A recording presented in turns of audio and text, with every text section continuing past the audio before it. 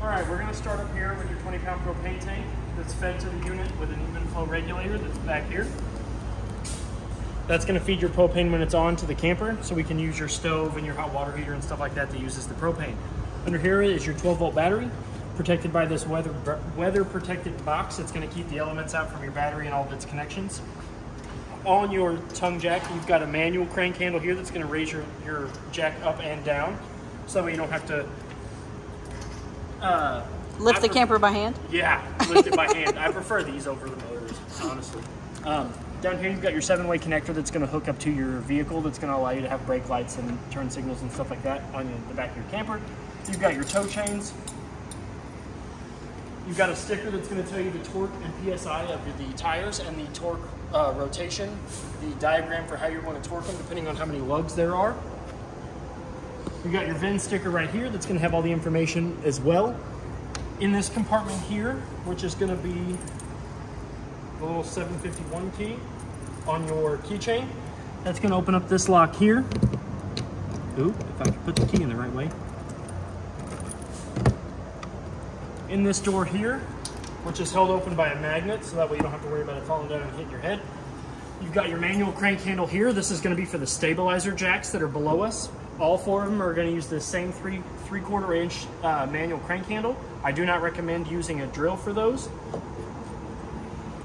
While we're on the subject of the stabilizer jacks, there is one in all 4 corners of the camper, and they are for stabilizing the unit only. They are not for lifting and leveling. I will stress that on every one of these. They are not for lifting and leveling the unit. They are for stabilizing it so it doesn't rock back and forth when you're walking around in it. Go ahead and close this door. So we'll make our way down here towards the back end of the off-door side. All 4 of your tires on this, all 5 of them have been, the PSI on them is to the what was it, 65? Yeah, 65 PSI. All 5 of those are that way, even the spare. The spare tire for this unit is in the compartment on the door side of the unit, and I'll show you that when we get around to it. And all of the lugs have been torqued to the 100 foot-pounds as per that sticker. And that sticker. There's a sticker on the front, and then there's that one there that's your notice sticker. You do have a 30 amp, 36 foot short cord. In order to remove it from the vehicle, you're gonna undo this black tightening ring, which is, you're gonna see the threads exposed. Once you get that all the way to where it's at the base of the yellow plug, you can safely pull it, you give it a quarter turn, and you can safely remove it. In order to plug the unit back in, you're gonna have this all the way to the base of the plug. You're gonna stick the yellow plug into the outlet. You're gonna give it a quarter turn, you're gonna tighten this ring down. It's very important that you tighten this ring down.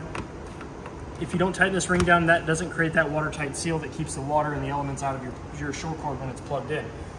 When you don't have the short cord plugged in, it's recommended that you do close this lid, because that will also keep the elements out of that when there's nothing plugged into it. This black valve here, that's your black tank flush valve. Your black tank flush is going to, if you hook your hose and regulator up to it, I recommend the regulator, because if not, the PSI from the hoses can pop your lines. This spins small aerators on the bottom of your black tank that will clean the gunk and stuff off of the edges and the bottom of your black tank. In order for this to operate properly, you're going to want your black tank valve open, which is, you're going to see the metal rod. That means that your black tank is open. You never want to use your black tank flush if 1, the black tank is full, and 2, your valve is closed. You always want to make sure that your black tank is empty and the valve is open before you run your black tank flush through the system. The white above it is your city water connection. When you have the same hose and regulator that you apply to your black tank flush, you can connect it to the city water connection, and that will provide you with water throughout the unit, so that way you don't have to use what's in your fresh tank, or you don't have to operate your water pump. The gray valve that is on the other side of the black tank valve, this is your gray tank valve. This is what's going to open up the lines and empty out your kitchen sink, your shower, and your bathroom sink. The black tank is for your toilet only. When you're in travel, you can leave them closed, and then there is a cap that will fit over the port, and it just kind of locks onto those knobs, and you give it a twist and it locks into place. You want to make sure that this is off when you open these up, or else you're not going to go anywhere. Down here on the end, we'll start with these 2 things here. These are your low water drain points. You've got a blue one and a red one. Oop. That was showing you that there is water in the line. These are what you're going to use to winterize and de-winterize the unit. This will, when you remove these two white caps, all of the water from the entire unit will drain out of those two lines. The red being your hot and the blue being your cold. Underneath that, you've got another one of you've got your 2 out of 4 stabilizer jacks. Again, they are not for lifting and leveling the unit. They are for stabilizing the unit only. And then above your running light here, you do have a cable and satellite hookup, so that way if the park or campground that you're staying in is providing those, you can run their coax cable port to yours, and then you will be able to get their cable and satellite. Your license plate bracket is here. That's where your license plate's gonna go. Your unit is equipped for a on-the-go ladder and a backup camera if you do decide that that's the route you wanna go later in the future.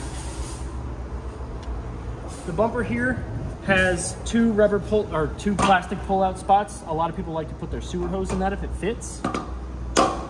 And they're just friction on there, so you can just kind of hit them back on there and then it will stay. They've got fins on them that will keep them from falling out. Down here is your 3 out of 4 stabilizer jacks. Again, not for lifting and leveling, for stabilizing the unit only. And you really don't want to use a drill on those. You want to use that manual crank handle that's in the front compartment. This is your furnace vent. The air is going to go in here and it's going to come out here. This gets extremely hot, so I always recommend if you've got small children or if you've got pets or whatever that can get up to this, you kind of keep them away from this vent if the furnace is running. That does get hot enough to curl the hair on my arms. Another recommendation is you can buy a mud dauber screen. They are invaluable. Something about the smell of propane causes mud daubers to want to go in there and build homes. And it's a $20 aftermarket part, or it's $145 for us to go in there and fish their homes out there. So they're definitely worth their investment. Right here, this is your freshwater connection tank. This is where you're going to stick your hose and regulator into this port here. You're going to turn your hose and regulator on, and that's what's going to fill your fresh tank. That's what you're going to use when you want to run your water pump, or if you don't have the city connection available. Again, your tires are aired up to the PSI as per on the tire, which is what's recommended, and they are torqued. Up underneath, back behind the tire, it's kind of hard to see. There is another white cap. It is your freshwater tank drain. It's a small white cap that's going to be right in front of the rear axle. That's going to be the cap that you're going to undo if you want to drain your fresh tank. You always want to make sure that your tank is 95% of the way drained or draining when you go to take off from travel position. You never want to leave this thing, you never want to pull this thing when it's a full tank. I would recommend emptying it out 100% before you take off with it. I wouldn't even let water be dripping out of it if I'm going to take it away. On the outside here, you do have a GFCI protected 110 outlet, so that way you can kind of plug in some stereos and stuff there if you want, or a fan if it's hot like it is today. This is your hot water heater. You're going to undo that spring-loaded clasp. That's going to open up your water heater. This is your pressure release valve. You have your reset buttons here in case it doesn't light, and then this is what you're going to see. This is what you're going to want to tell if there's water in your tank or not, or if there's pressure built up that you want to relieve. You're going to tug back on this little metal rod here. You're going to hear a hiss if there's no air in it or if air is escaping, and then once water is coming out of this at a pretty steady rate, then you know it's okay to go ahead and light your hot water heater. I will warn you, if you go to cranking on this thing, the pressure will escape rather quick, and it will scald you if the water in it is hot, or it will get you rather wet. You'll get really wet. Your anode rod down here is it's a steel rod that's coated, it's anodized, and it's going to draw out all the impurities, and the impurities are going to eat away at that before they eat away at the tank of your hot water heater. And it's a 1 1/16 inch socket. Yes. If you want to take it out and drain your water heater. It is a gas water heater, so there is a switch on the inside control panel that we will go over when we get inside. I never get these lined up the greatest. I got big hands.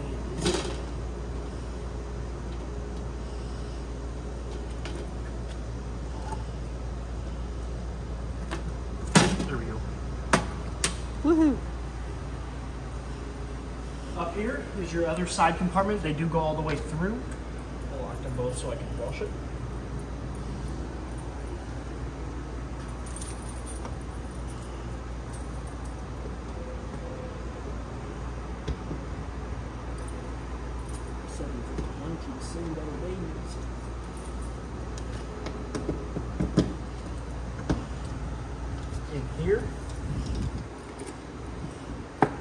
This is your LP Quick Connect. I wanted to go over this because you don't have an outside grill, but you can get one aftermarket. And your LP Quick Connect is going to be right here. This hose here, you're going to have your male end and your female end. The male end, you're going to draw back on the copper ring, which is going to expose the ball bearings. That male end is going to fit in rather tight, and then that copper ring is going to slide and lock, and that's your LP Quick Connect hose is going to be securely tied in there. That is also the same that's on this end. You can draw back on that, and you're going to expose your ball bearings. You let go, and that's going to lock it into place. When you want to draw gas from your unit into the LP Quick Connect hose, you're going to take this valve here and you're going to open it up. You're going to run it parallel with the pipe here. That's going to allow propane to flow from your tank and your lines down through the hose and into whatever you decide that you're going to hook up to this. And in order to detach it, you're going to draw back on that same copper ring, expose the bearings, you're going to pull that out, and then this is going to lock back into place. This is stored up here in the front compartment, along with your spare tire that has also been aired up to the proper PSI as per on the tire. And again, these doors are held open by 2 magnets, one on the frame and then one on the door, so that way you don't have to worry about holding them open when you want to open and close the unit. So we're going to go ahead and go on inside the unit. We're going to go over the entry steps before we go up in there though. So in order to put these away for travel, you're going to take the bottom step, it's going to lay flat against the top step, and then you're going to lift up, and then these are going to slide up into a rack and they're going to sit nicely. You want to make sure that these are in this position here before you go and you pull this thing out of to the campground or away from the campground. And in order to get them back out, you're going to slide them down the rail and you're going to rotate that stair back down. That's going to give you your entry steps. Once we get up into the unit, we're going to start with your fire extinguisher is right by the door in case of an emergency, along with these are the 3 most important parts of the inside of the unit. Your fire extinguisher, your LP and carbon monoxide detector, which if it's got 1 solid green light, you're good.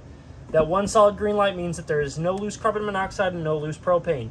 The list here will tell you what the different lights mean, and you can test this, which I recommend testing it at least every month. You hold down that button, it will beep, these lights will flash, and then it should go back to the 1 solid green light. The third out of the most important part is your smoke detector. It's just like the one in your house. You can hold this button here to test it. Again, you should test it about the same time that you test that LP connector, and it is just the box battery. We'll start, after we're done with the emergency stuff, we'll start here. This is your control panel. You've got your battery button here, which is going to go off the L, F, G, and C. You hold that button down, that's going to tell you the level of the charge of your battery. Now, it's always going to read full when the shore cord is plugged in, but once you have it unplugged, you can test this, and that will tell you the level of your battery. The fresh button is going to tell you the level of your fresh tank, which is going to be the top ratios, which is empty, 1/3, 2/3 full. Right now, there's 2/3 in it. I left some water in it that after this I'm going to empty out, but I wanted to show you how to draw water from the faucets and stuff. So this is and then the next button is your black tank, which is going to show you the level of your black tank, which right now it's empty, but it's also going to go off the empty, 1/3, 2/3 full, and along with the gray tank. The black tank is going to be your toilet, and the gray tank is going to be your kitchen sink, your bathroom sink, and your shower. But it is also going to show you empty, but it's going to read the empties 1/3, 2/3 full. Down here, you've got your water pump, which is labeled. It's going to be the first red translucent button. If you go ahead and hit that on, it's going to turn on, and right now the lines are pre-pressured because I was testing the water pump earlier, but you're going to hear a bump and a thump, and then that'll go away once the pressure builds up in the lines. The next button here is your water heater. You're going to flip this button on when the LP container is open. You're going to flip this button on, and you're going to hear some clicking. That's your pilot light outside trying to ignite underneath the hot water heater. Once it ignites, once you flip this button on, this DSI fault button will light up, and it will light up for about a minute, and then it will go off, and then you'll hear the clicking, and then if the clicking doesn't light the pilot light, this light will come back on indicating that the pilot light wasn't lit, and then it will try it again for every 30 seconds until that stays off and the pilot light is lit. This right here is going to control your interior lights. We're going to turn it off. All the lights in the unit go off. We turn it on. All the lights come on. They are all manual as well with a push button on the inside. You click that button and they're all going to go off. One of them is going to come on and one of them is going to come off. And they're all that way. All of them are on the interior of the unit or that same style. This right here is just a panel in case there was an awning lights over it, which there isn't on this unit. And then this button right here is going to be your awning button. If you hold it up, that's going to bring it in, and then down will let it come out. Oh. In order for the awning to come out, the door is going to have to be partially closed. You're going to want to make it perpendicular with the unit, and then once you hold down, the awning will come down. When you have the awning fully extended, you're going to want to make sure that the top part of the canvas is vertical. The canvas that's meeting the tube in the center is vertical, and then there's a hang down that's going to keep the water and stuff from blowing in on you guys while you have your awning out if it's raining outside. Okay. We're going to run it out there because I don't want to hit the other unit. But there's another small piece of fabric that will lay, and you want to make sure that that's perpendicular to each other. The top part of the canvas is on top, and then the skirt hangs flat and it's downward. I wanted to run this out a little bit because I wanted to show you guys the pinch points. There are two black knobs on either side of there's one on that arm and there's one on the other arm. They're identical. You can undo those and that will create a pivot point, which means that your awning can lean further in one direction or the other. You can almost angle your awning, and that'll give you a steeper incline for the rain to kind of go off on one side or the other. Or you can unloosen them both and you can create the two pivot points, and that will give you a steeper awning so that way the water will come straight down. When you bring the awning back up, you want to make sure that those two pivot points, or they do have a solid connection and the black dial is tightened. If not, that will cause damage to your awning. And the awning is one of the most expensive fixes on your camper. I recommend that when you are not using the camper, or if you're going to step away for even 5-10 minutes, that you make sure that the awning goes back up, because the awning is a use it or put it away. You don't want to just leave it out because the wind it's its worst enemy. You'll hold the up button and that will bring your awning arms back in, which will coil your canvas around the tube. And you'll know that your awning is all the way retracted when the two arms set flush against the unit.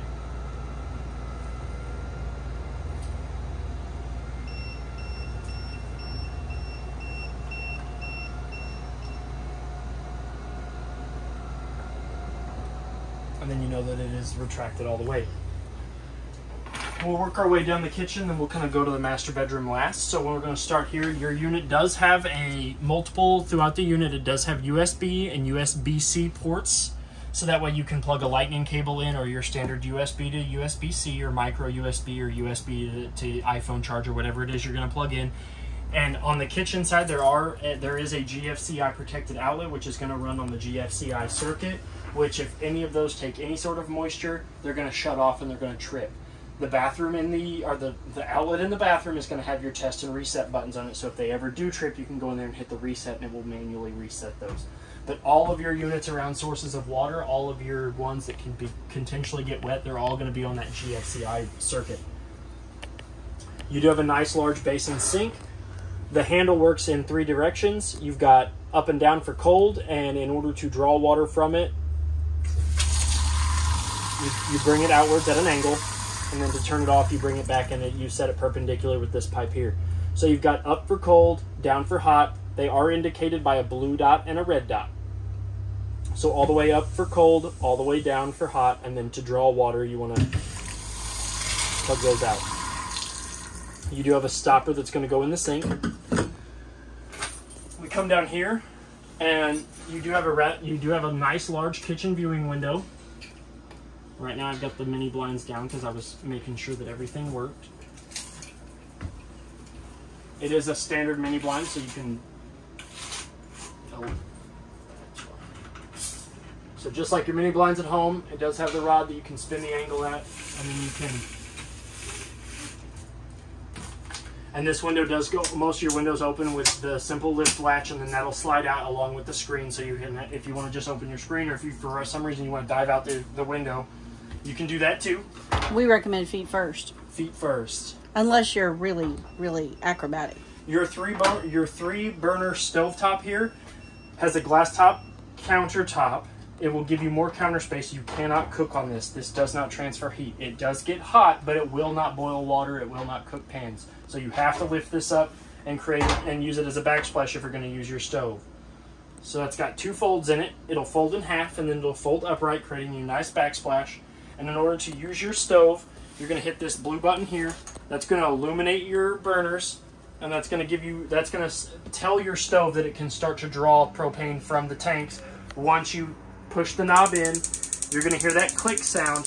That click sound is your striker igniting. So there isn't another handle or there isn't another button. You're going to push that in. You're going to turn it to the desired position, which is high, and that's going to allow the propane to draw from the tank into the unit. And if you let this sit for a while, it will take a minute as the propane does slowly creep its way back here. But once you push this in and you turn it to high, you're going to hear that click sound. You're going to hear gas escaping. After about 5 to 6 seconds, you'll see a blue flame ring appear around the burner. You're going to hold it on high for just a second to let some more gas kind of fill in. And then you're going to let that button depress, and then you can change it to whatever desired temperature that you want your stovetop at. And that goes for all 3 burners. In order to tell the stove that it doesn't need to draw propane anymore, you're going to hit that blue button. Those are going to turn your LED lights off, and then your buttons aren't going to draw propane from the tank. It's got 2 rubber feet on each side that keep this glass top pretty secure, so you don't have to worry about it getting knocked around. You do have a gray stone convection microwave oven combo that will make cake, beverages, spaghetti, potatoes, popcorn, pizza, and chicken. Will it make my bed? No, unfortunately. I wish. You do have 2 rather large storage compartments in here. That is a duct for your furnace, so don't try to put anything too big down there. Don't try to obstruct that, because that is going to be where your hot air is coming in at. Your bunk beds all have on the top bunk, there's the 2 louvers for the air conditioner, so whoever's sleeping up here is going to be pretty cold if you have the air on. They do have the manual lights, which are not powered by the button. They have to turn these on manually. There's one on the top bunk and there's one on the bottom bunk. And on the bottom bunk, whoever sleeps down here gets the privilege of having a USB and USB-C outlet on their wall. So your kids are probably going to be fighting over that. So one controls the AC and one controls the power. And whichever kid loses the fight can sleep under here. Sounds like a plan. Ample amounts of storage for totes, whatever else you want to put in there. Throw pillows. Throw pillows.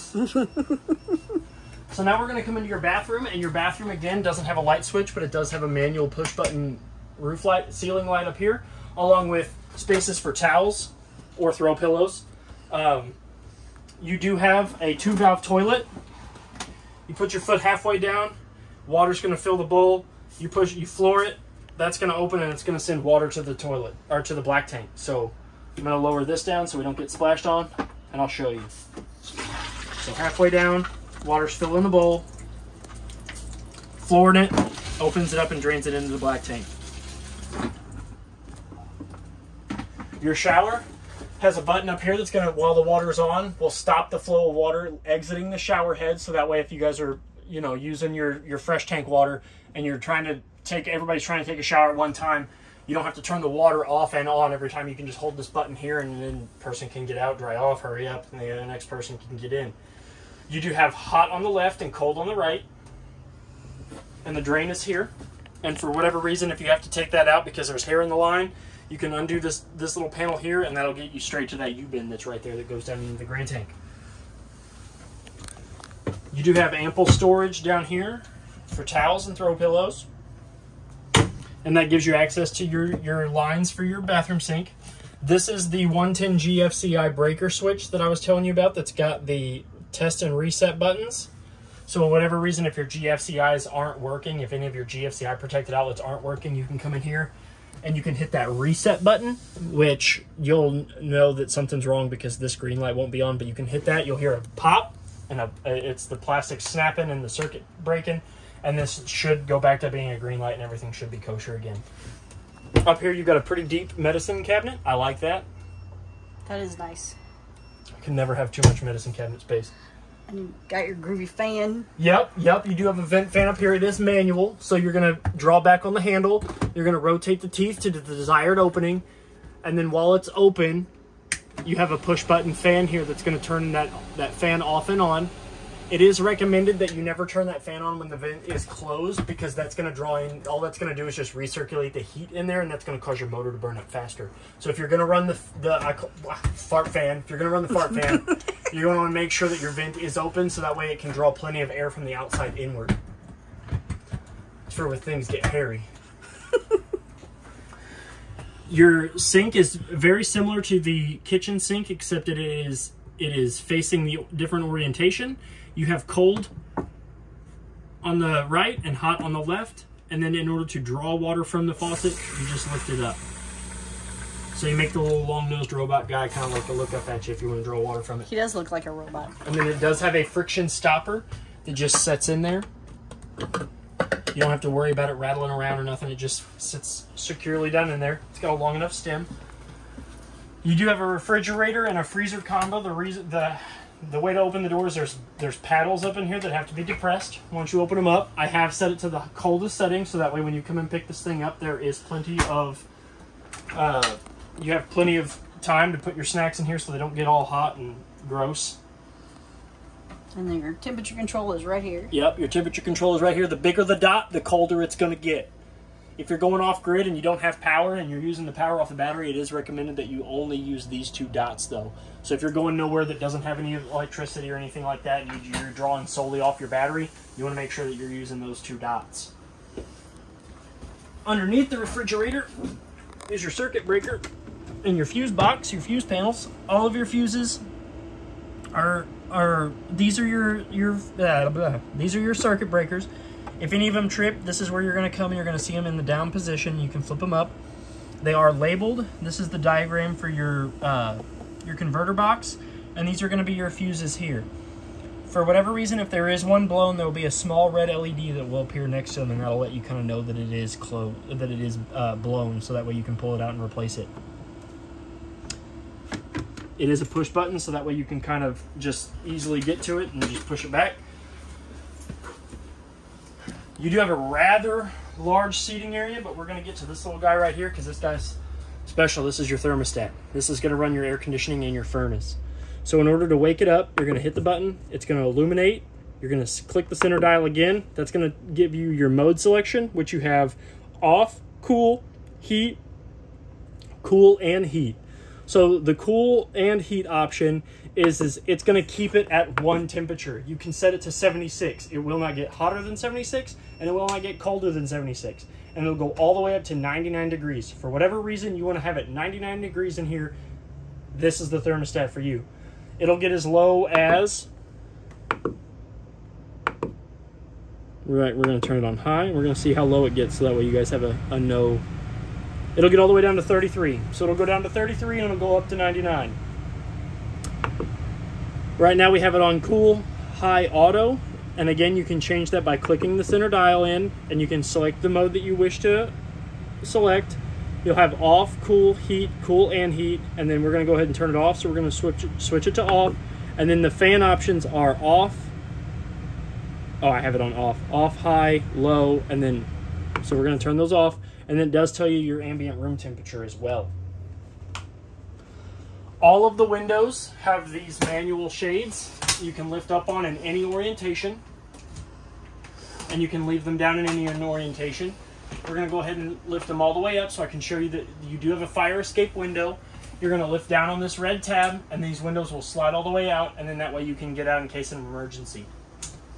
They always put the fire exits around sitting areas and sleeping areas, so that way if anything happens, you do have quick access to get out.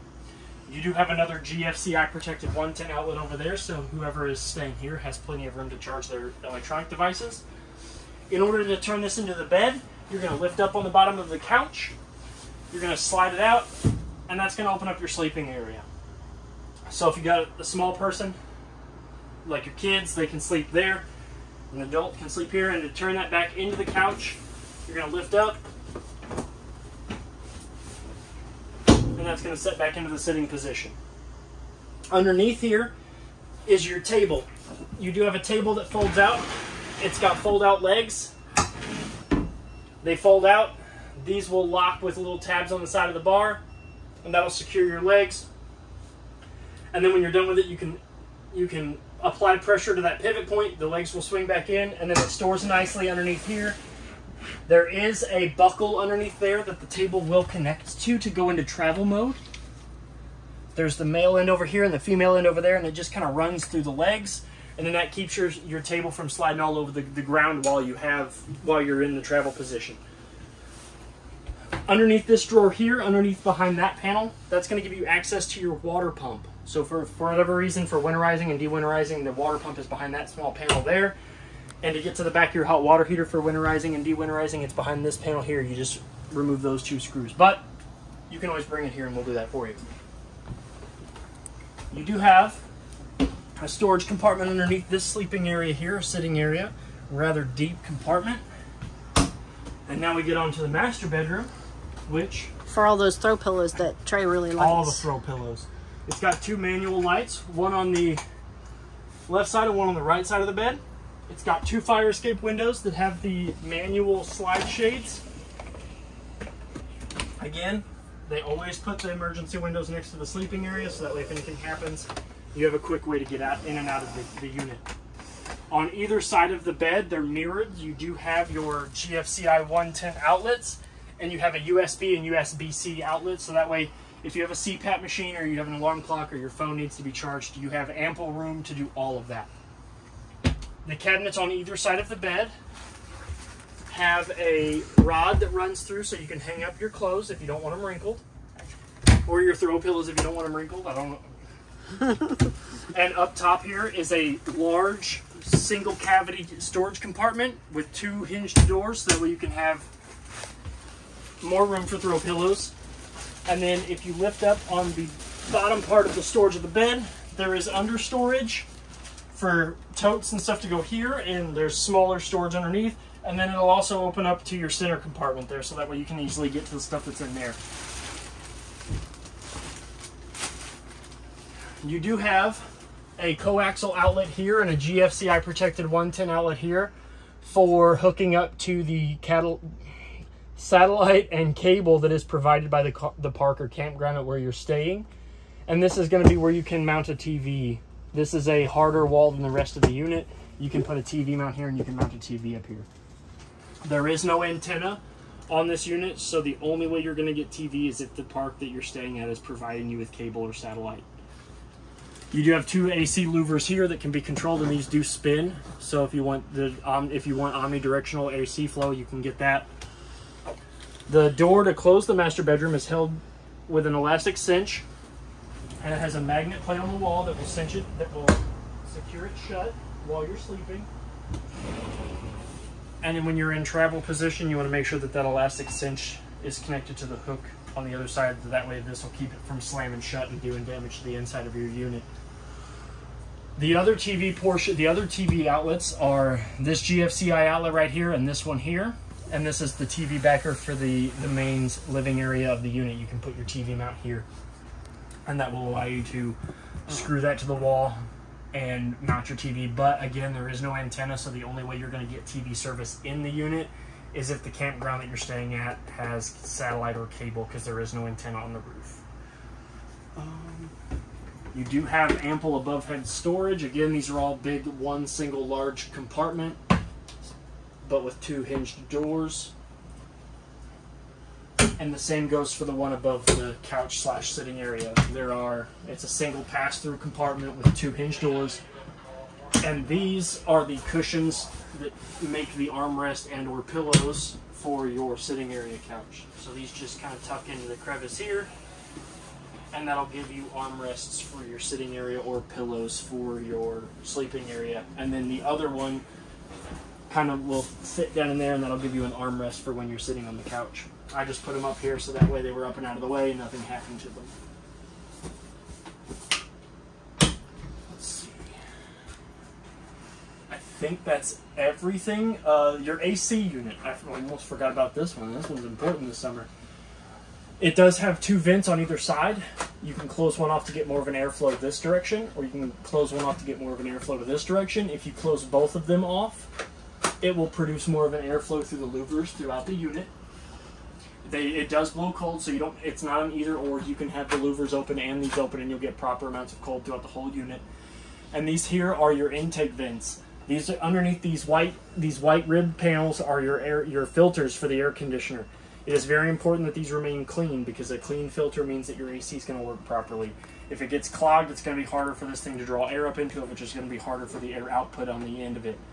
These are washable. You can pop them out of the AC unit, and you can run them underwater, and you can let them dry, and then they just fit back up in there, and then these panels just fit back up there, and they're just pressure fit in there. And I think that's everything for your camper. If you have any questions, feel free to reach out. My name is Trey here at Parkland RV. Happy camping and good luck. Thank you.